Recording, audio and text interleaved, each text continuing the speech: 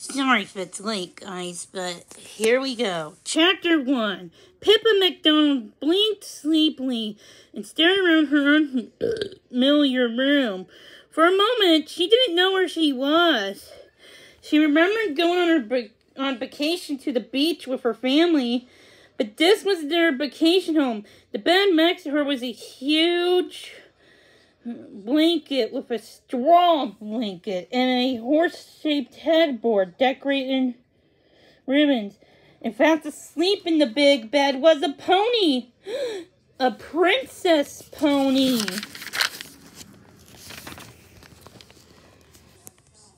All at once, Pippa's memory flooded back. She had been vacation until 2 giant seahorses whisked her away to the beautiful island, Shabella. A magical world with talking ponies. No human had ever set foot there before, and time just existed in a bubble there. Pippa wouldn't be missed at home, and time was passing in her own world. There she met Princess Stardust and learned that Shabella was in grave danger. 8 golden horseshoes that used to hang on the stone wall in the courtyard. Once a year,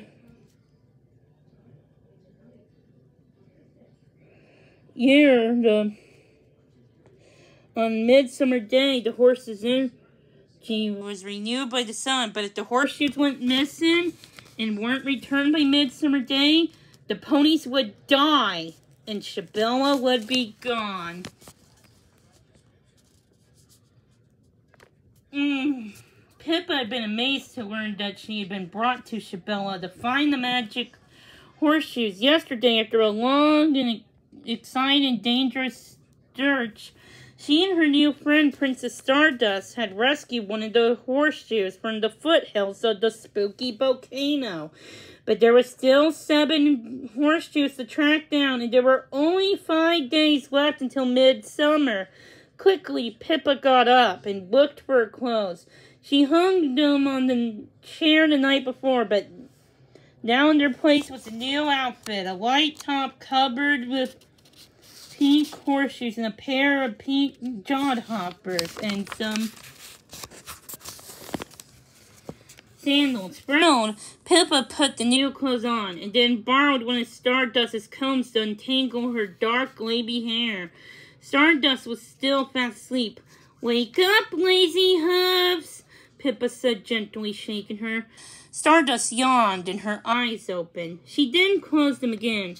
"There's no time for sleeping in," Pippa said. "Shabella's still in danger." "Oh, but I was having the most wonderful dream," Stardust neighed. "I had a pet girl." She opened her eyes and sat up. "It was true," she exclaimed. "I really do have a..." Pippa scowled and crossed her arms over her chest. "A special friend," Stardust said hurriedly. "Today's a very special day. Let's get ready." Stardust went to her dressing table and combed her long white mane. Then Pippa placed Stardust's pink jeweled tiara onto her head between her ears. Pippa smiled.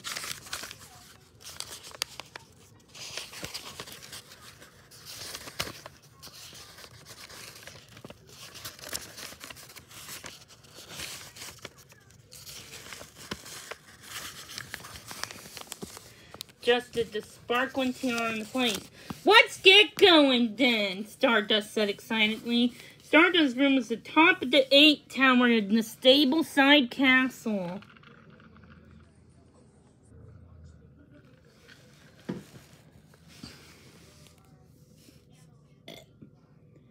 They hurried down the tower spiral ramp to the ground floor, where they were heading towards the dining room for breakfast, when Stardust's big sister Crystal appeared in the opposite direction. Crystal had an apricot coat, an inky black mane and tail, and a white stripe running down her face.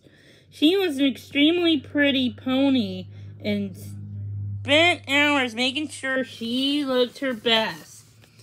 "Hurry up," she neighed impatiently. There's a family meeting in the courtyard.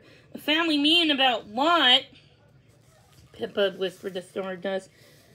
We're always having family meetings, she said. I'm starving. Are you? What about breakfast? She called after Crystal.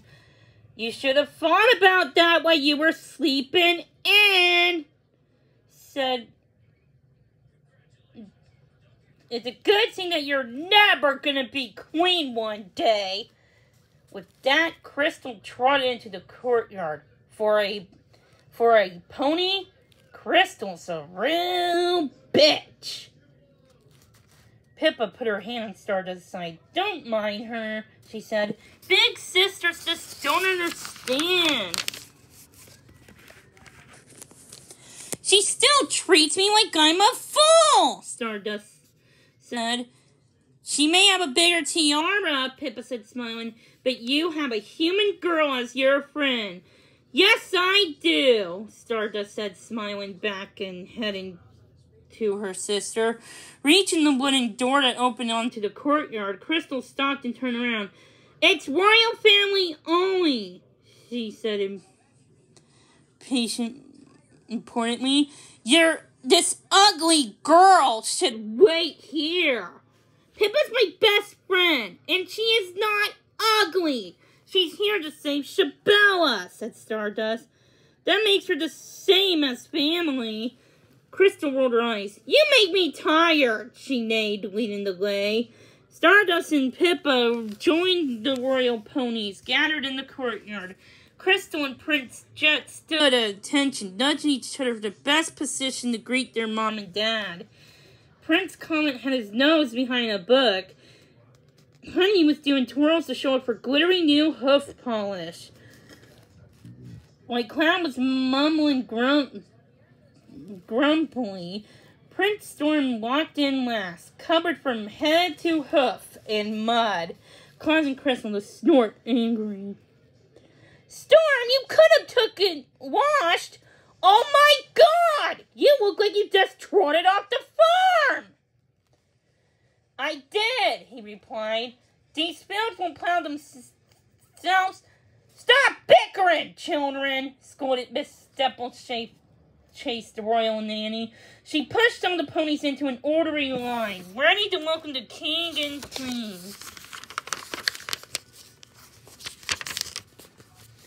I trust you all had breakfast and are ready for the royal games. Pippa's stomach rumbled noisily as she looked at Stardust in alarm. Games? She asked. But I thought we were gonna look for the missing horseshoes. Was that your stomach? Princess Stardust?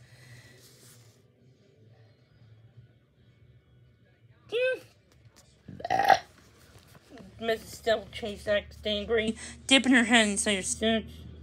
She brought out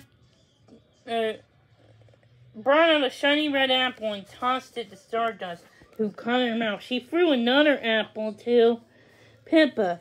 Thank you, Pippa and Stardust said. Mrs. Steeplechase snorted. Just don't be late for breakfast again. Pippa stared at the stone wall, where one lonely little horseshoe sparkled in the sun. There were still 7 empty faces to fill. Suddenly, she didn't feel so hungry anymore. Stardust followed Pippa's gaze to the whispering wall. The royal games are very important, she started, but she was once interrupted as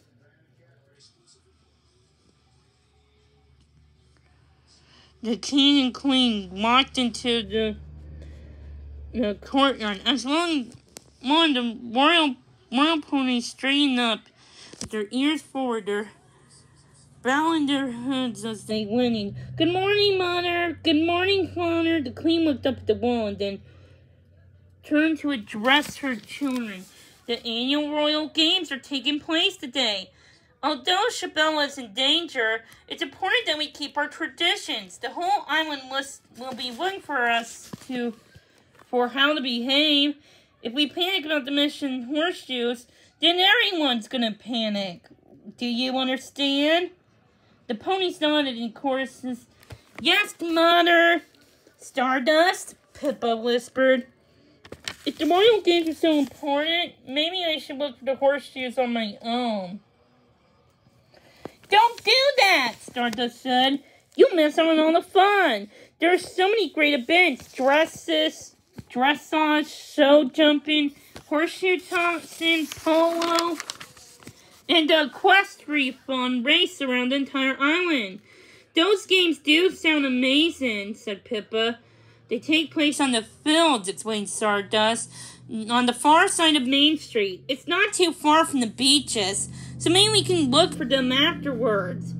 Okay, Pippa said, feeling a little happier that Stardust wasn't completely forgetting about the horseshoes. We'll stick together, like best friends, Stardust said.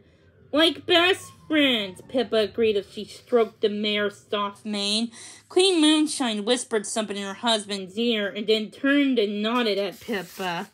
Pippa flushed. Her stomach did a cartwheel. She could only guess what the Queen said. The royal ponies and the ponies of Chapilla were depend on her. We will find those missing horseshoes, she said determinedly.